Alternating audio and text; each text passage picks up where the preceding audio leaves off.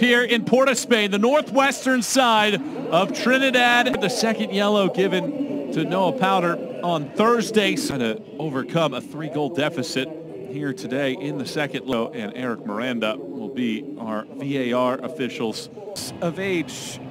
And Tim Ream, the lone holdover. Of course, away goals. Mr. Lopez checks the watch, the whistle blows. Possession, ball movement, flawless.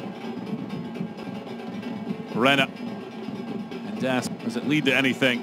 Dest, curling it in, knotted down! He scores for the second consecutive leg. The U.S. won with a great service. Robinson wins the header, stepping in front of Shannon. U.S. tenure for Anthony Robinson, and second in many matches.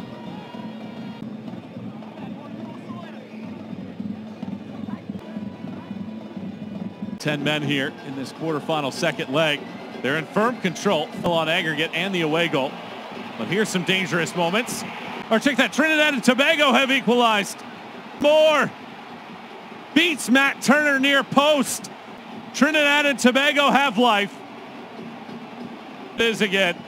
It is a long ball from Jones. Moore out muscles Cameron Vickers. Maybe Turner lost a little things. Here's Jones sending it in. Punches, but it goes in.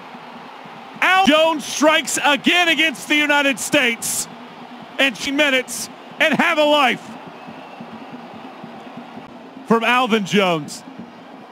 Turner punched over the bar. That ball was hammered. Jones, who had the game winner on that night in 2006, scores again.